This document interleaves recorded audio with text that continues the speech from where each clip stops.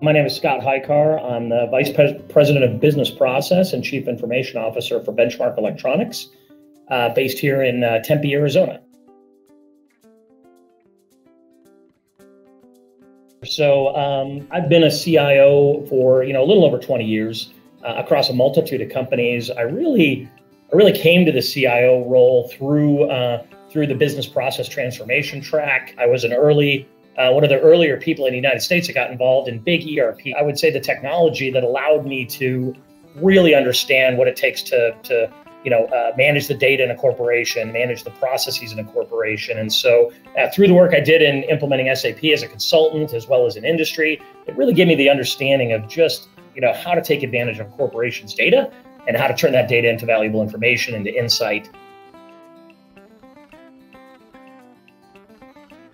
As I look back on my career, I think about the early days of ERP. We were all driving these big ERP initiatives in the 90s, and companies, whether you were at the time looking at SAP or Oracle or one of the others, you were like, boy, everybody's got to get these things done. And it was an interesting race, right? It was a technology race. And honestly, everybody that finished the race survived, and some companies didn't finish the race, right? There were some huge epic failures in that. And as a CIO, I joined several companies as a result of a prior failure to really understand the change impact that you're driving when you think about these sort of massive structural changes to a company. What the typical failure would be in those situations was we didn't really think about, how does this impact people? What's the sociological impact of change and sort of the new normal on people? And as I think about that across my career, I think about it today in this age of COVID and how the world is going through this massive sociology change, and how, the change curve is the same all the time, right? I think about there's always early adopters, there's always late adopters, and you're really trying to get the middle of the curve to be as productive at, getting through that change curve as possible.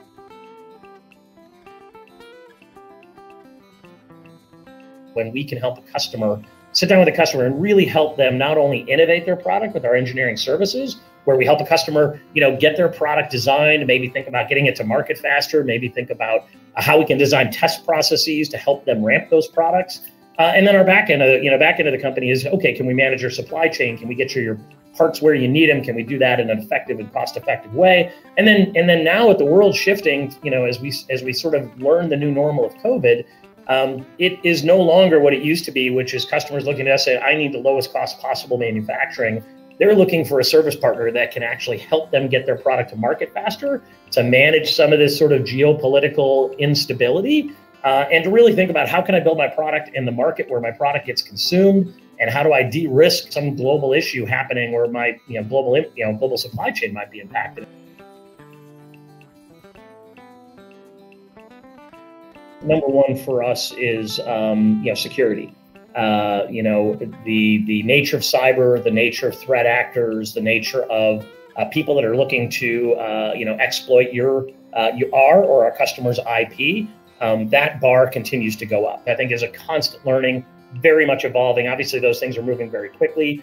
I think in the back end of our business, it's collaboration and capabilities. I mean, the shift to collaborative work this year that was driven by the fact that we kept our factories open, and our people were working in our factories because a lot of them are essential industries building medical products. We also shifted a lot of people to work remote. And if we can have people not be in our buildings and our factories, it's actually safer for the people that do need to be there to get their job done. And so the shift to collaborative technologies, we use a lot of Microsoft Teams, other platforms as well, has been, when you see the rapid acceptance of that change curve, you're just amazed at the fact that, look, to be resilient, society has figured out how to keep working. And we've continued to we figured out how to successfully work remote.